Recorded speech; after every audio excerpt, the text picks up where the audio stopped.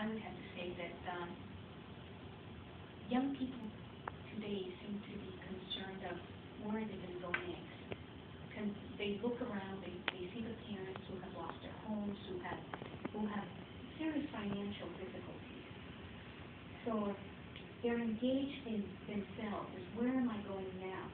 What job can I go into that is not going to be taken away from me or lost?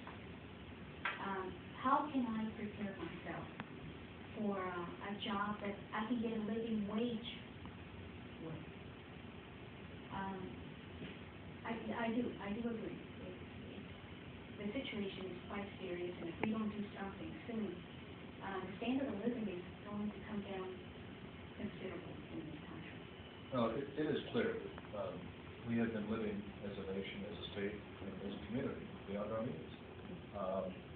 This housing crisis that evolved into a major recession, not depression, for this region, for the state and nation, has caused us to step back and reevaluate our consumer economy, how we spend our resources, and what we can afford.